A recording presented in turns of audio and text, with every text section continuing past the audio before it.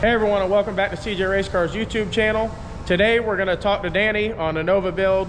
Last time we showed you guys this, it was about 2 weeks ago. So I'm going to show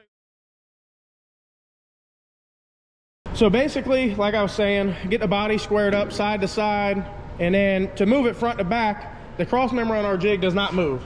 So to figure out where the center of the wheel well opening goes, which is that line on the table right there, you'll basically, you figure out whatever 4-link bar length you want to use, and you'll add that length to this length, which will be the back of the cross member, to the center of your 4-link bar hole, and then to the back you'll add your 4-link bar length, and then you'll do the same thing on the back.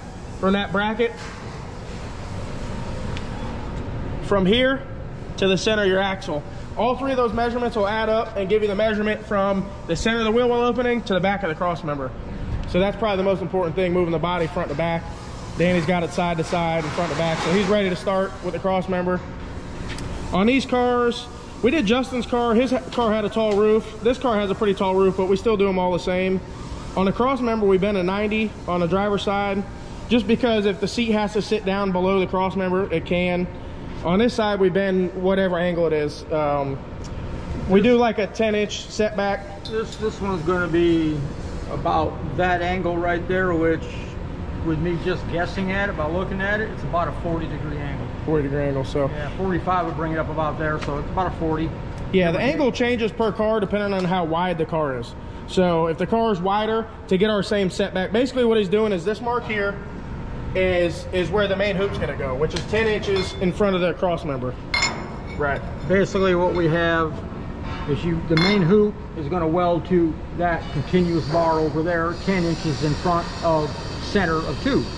So over here, you just find your center of your tube, measure up 10 inches, and since the hoop is going to weld to this bar and not this bar, you got to make your angle so that your tube, if you can see it, you want it to be center of that tube, and you can run it long, cut it later, but you're going to have the center of that tube and bring it up like that. That way, when your hoop is 10 inches up over there, it'll be 10 inches up over here and be on this tube. The rocker panel will notch and go into it like so.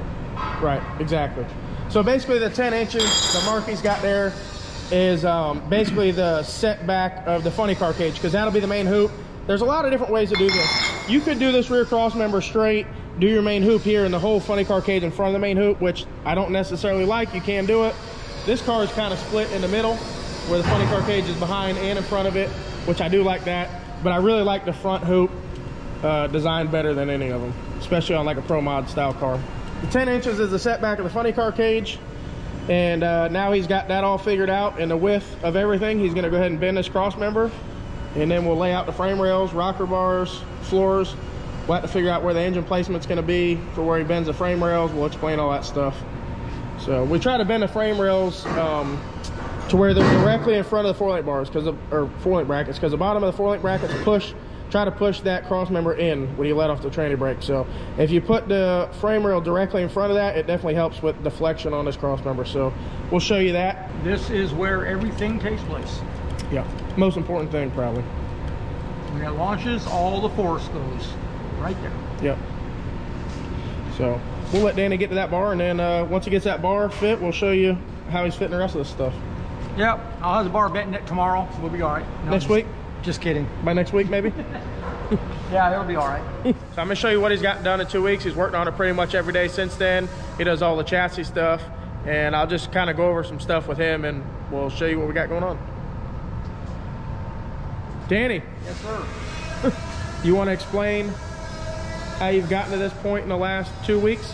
The last time we did a video, we showed basically the cross member placement and how you figure out where the center of the rear end is, because like we said before, the cross member doesn't move on a jig. So we figure out from the back of the cross member, depending on your 4-link brackets, where your 4-link goes. We run a 21-inch 4-link bar. Some people run them shorter, some people run them longer. But with the 4-link bar we use, we come up with all the measurements to figure out basically where the center of the rear end is. And the center of the rear end does change. The cross member placement on our jig does not change. So once you figure that out, that determines where the body goes, and then you kind of start from there, which we kind of went over in the last video.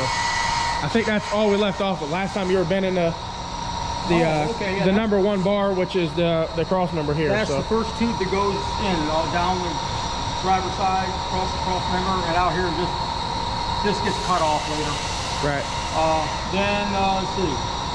And kind of to show them, not to cut you off, but to show them on our cars, on all the Pro Mod style cars, Pro 275 or Radioverse World's all the same, pretty much the Pro Mod chassis. So on ours, we do the main hoop is the front of the funny car cage. You don't have to do that. You could make this the back of the funny car cage. You could even put it in the middle of the funny car cage and put part on the front, part on the back. But this is the design I like the most. I feel like it's one of the safest designs. It doesn't mean it's the only way to do it, but that's the way we do it. So yeah, if you look at an SFI book, you got A, B, C, and D. 3 of them. One's all the way in front, one is all completely behind. Mm-hmm. And yeah, we bend that bar first, and once it's in place where we want it and everything, then the next step is to run your 2 lower frame rails out, and they always go in line with your 4-link brackets, depending on how wide you're going to set them. Mm-hmm. Varies, different rear ends, different widths. And put a kick in those bars there, put them in the saddles and everything, get that ready. And then the next step we do is we put the cross member here by the transmission. Then we locate this bar, it goes in, and then the 4 pieces for the lower X. Then we put the continuation of that bar over to the outside rocker bar. 2 little bars under the seat go back. And then the next bar that goes in has to be this one, and that determines where this one and this one goes. But this matters a whole lot because there's certain rules you have to go by on how far apart this and this can be. And sometimes you have to get... Yeah, 16 inches is the most you can go forward. This point here to the front of that cross member can only be 16 inches max. If it's more than that, you have to put gussets on the inside and stuff like that, which we don't want to do because it already gets tight in there with transmission clearance and everything else. So usually it works out. Yeah. And so we have that determined, we get that in, and then this bar, we already know where our mid plate's going to be. So once this is in, then this bar is easy. It just goes right in line with the mid plate on the edge, and then it goes in here and notches half and half on this. That's simple. And then once you have this bar in, like I said, then you know where this is going to go, and it goes on this bar, and you make accordingly, go in place. Same thing over there. And then we bent this bar, which goes on top of the upper cross member. That one's kind of tricky, but I made a jig up for it to where you can get your centers just right, and then you just know your bend points and copy it, and hopefully it all just falls in place. Got lucky on this one. Did good. Yeah, it looks really good. This chassis also, to specify, is a 25.2. A 25.1 would be a pretty similar chassis, except for it doesn't have an X in the roof. This bar would be 1 inch instead of 1.25 inches. So this chassis is sorted to the same, but it's for a little heavier car, because the blower car, like a nitrous car, would only be 2200, 2400, depending on what class you're running in, 2450. This car is going to be up to 2800, depending on what class, or 2850. So you want the 25.2 with this deal. So look, a little heavier tubing. Yes. And then once that bar is in place, then you can start figuring out your funny car cage bars. You can put, you bend this bar here, and then there's 2 ways you can do that back there. You can run those 2 upper bars, 1 piece all the way down, but then you got to piece in these 3 pieces, and those can be difficult to put in a notcher because they're so close to the radiuses. So what we do is we bend this hoop up as a continuous piece, which is actually easier. Then you just simply connect these 2 bars right here and here, and these 2 right here and here. You get your spacing according to your seat location, and put those in, and then the little 3/4 tubing is just like a helmet guard, so your helmet can't go outside the roll cage, but that's not good. We bolt all the ISP padding to those also, to keep your head to where it can only move so far side to side. Then comes the fun part. You have to determine where your upper shock mount bar is going to go. Once you have the rear end in, centered, set to the length you're going to use it for that particular car, you have a shock bracket on the back. This particular rear end is not adjustable. So that means you have to, you got to be right on it. Yeah, you got to be pretty spot on with the shock mount height, or else you're going to be in trouble. You just can't pull a few bolts out and move it up or down. Right. So you determine that, and then you like level straight up a prescribed amount depending on how long your shock is. Varies again. And once you determine that length, then we have a jig where we set this tube in that jig. Yeah. This tube goes in first in the back. We have a jig that goes up here. We usually run that tube pretty much all the way as high as you can to the rear window. The only reason we wouldn't run it maybe all the way to the rear window is like a G-body or something that has a sharp window that comes down, and then this would interfere with the centerpiece in between the trunk and the window. But in this case, we could run it right up against where the window goes, get it up high, get the tubs up high and everything else. So this car will probably never have anything but a 275, but if it ever did go to a big tire, it'd have no problem clearance. So yeah, well, like I said, once that goes in, we determine the height of the shock, that goes in, and then once that's there, then you can start running this tube right here up to this bar, and then run this tube down to this bar, and then this one can go in from the bottom, and this has to be nice and level, and that's where your anti-roll bar mounts to it. And then you run these 2 bars to the back where your parachute shroud line anchor point is going to be, and then you bend these 2 right here to come down and tie into them, and then it's just a simple matter of laddering, X-bracing, determining where you want to put them. No real set rules on where they have to be. It's just kind of what's the most convenient for what you're going to be putting in later. Right, yeah. I mean, a lot of this is not, none of this back here is specified by the SFI book. So the reason we've done it and we've changed them every car kind of to make stuff better, but you do it to make it the strongest, and obviously you don't want it to be super heavy with a bunch of really heavy tubes. But back here is pretty important. This area needs to be really strong, anti-roll bars, shocks, everything else. But really the anti-roll bar, that point needs to be super strong. Back here needs to be strong because it's got a parachute, but not nearly as this structure is parachute. That's mostly it. And it holds the body. From here forward has so much stress on it, you can't imagine it. Yeah. That's why you see so many tubes. There's a lot of force right there. Yeah. Yeah, I mean, everyone gets pretty serious on how heavy duty their anti-roll bars are, but if you put a heavy duty anti-roll bar in and your chassis twists, the anti-roll bar is really not doing its job. So, or it can't do its job. Right. If the chassis is twisting and the anti-roll bar is not, it's still a problem. Zero flex. Right. Zero flex. The anti-roll bar is what does the flex. Yeah. So I mean, you could see there's a lot of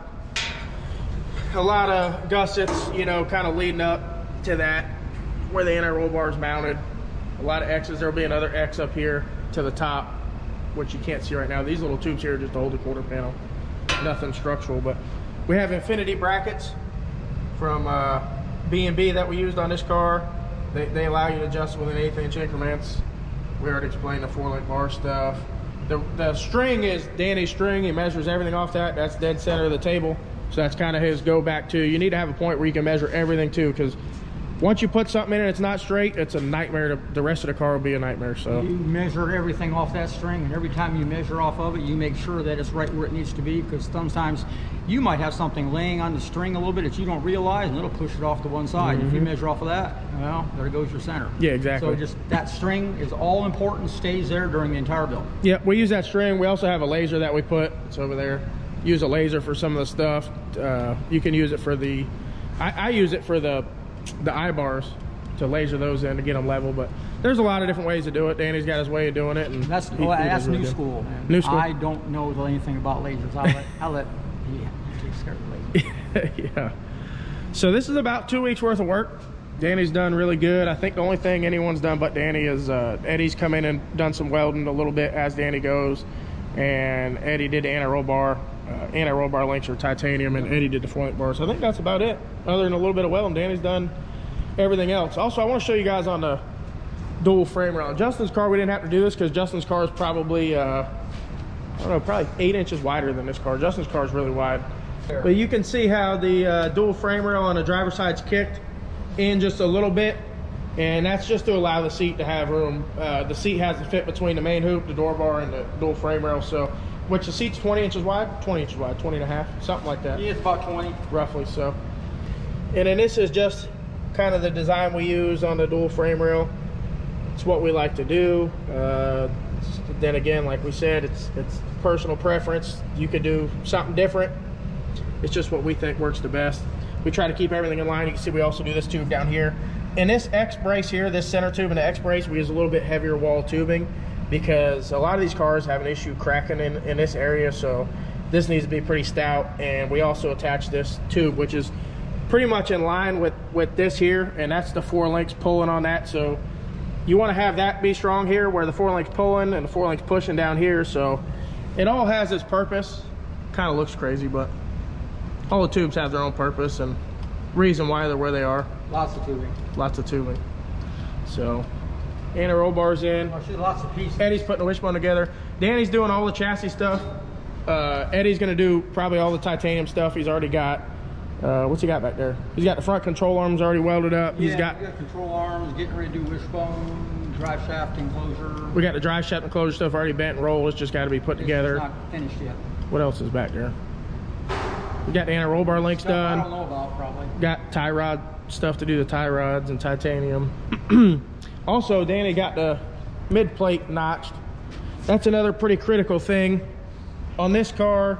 The engine placement for what we want to do is it's 82 inches to the back of the mid plate to the center of the rear axle. So that's a pretty important measurement when building any of these cars. You could try to move them around a little bit and see which one works better, but that's for the blower deal. They make a lot of downforce. You can move the engines back, so that's kind of good because they can run a lot of rear weight percentage, which will make it work better on an iffy track, but it'll also still not try to do anything crazy because they make so much downforce. So that's a good thing. Yeah. Mid plate is very, very important, and it's a little bit of a pain in the ass to fit, but because it needs to fit very close. Yeah. And so you take your time laying it out and make fine lines. And I just go over there and clamp it up in an end mill, square it all up, and yeah. but usually it works out okay. Yeah. Yeah. So you just gotta double check. This mid plate's fit. You can see on the bottom notch, top notch, so it fits the dual frame rail on the bottom. This will still be cut once he makes the halo and the chassis. He'll just mark that out and then cut that after. But with the dual frame rail height too, you can see the dual frame rails here. You can go a little bit taller, but if you go too tall, then you start having an issue with getting into the headers and the head.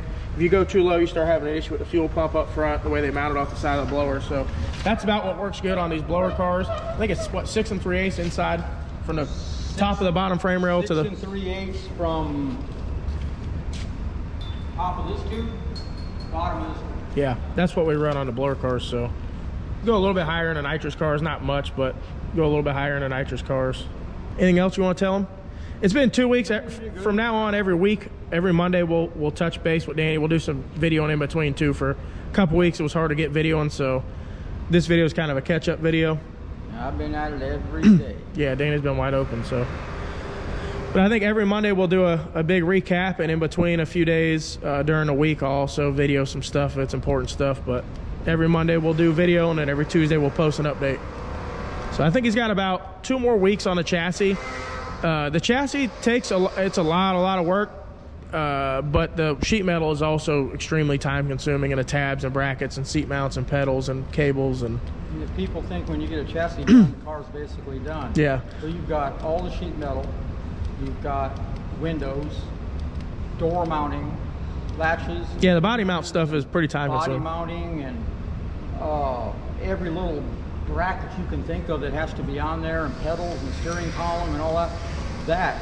This is really not the longest taking part of the job. I would say the chassis part is 1/5 to 1/4 of the whole job, like tacking it. Obviously there's a lot of welding stuff too. That quarter's good. Yeah, quarter of the entire build is the chassis. So the chassis part, everyone thinks because the chassis is done, the car is done. It's still a long way away at that point. Oh, yeah. The fit and finish and the doors and everything are pretty time consuming. Doors, front end.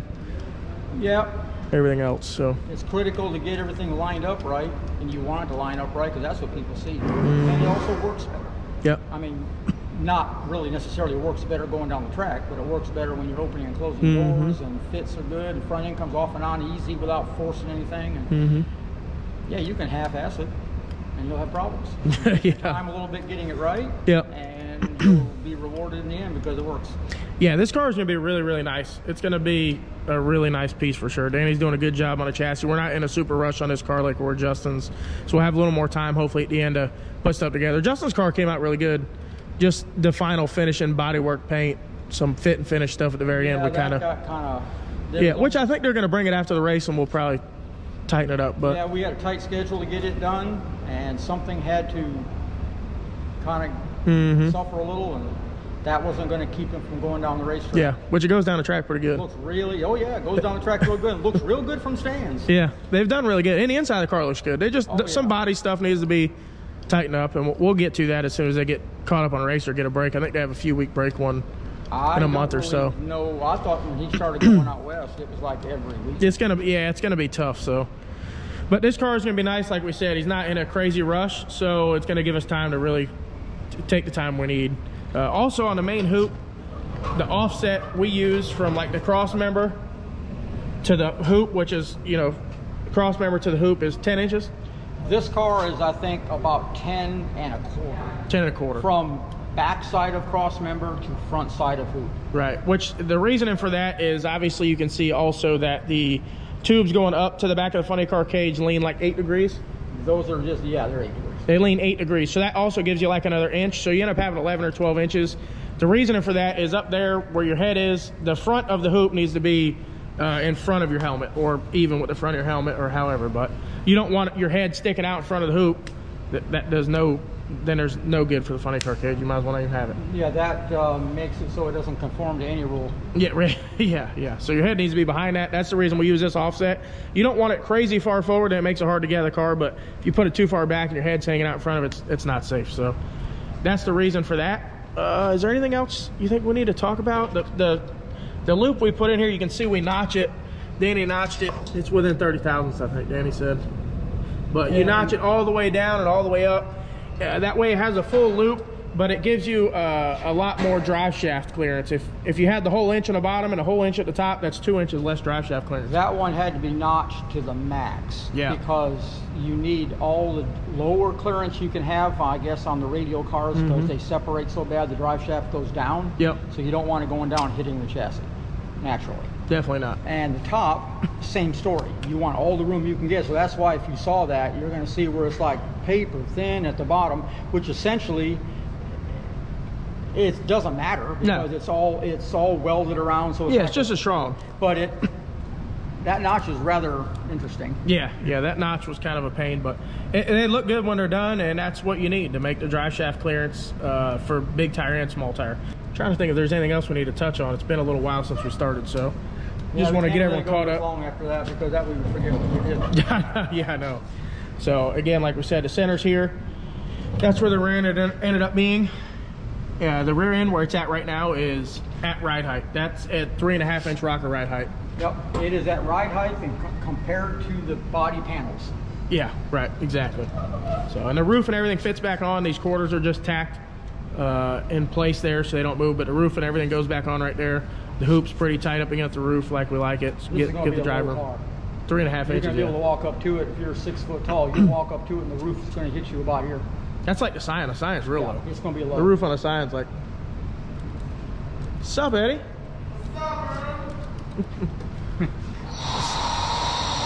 But I think that's it. What are you working on next? You're gonna put the motor in after lunch, I think, roughly. Yep, stick the motor back in, line all that up, let it sit.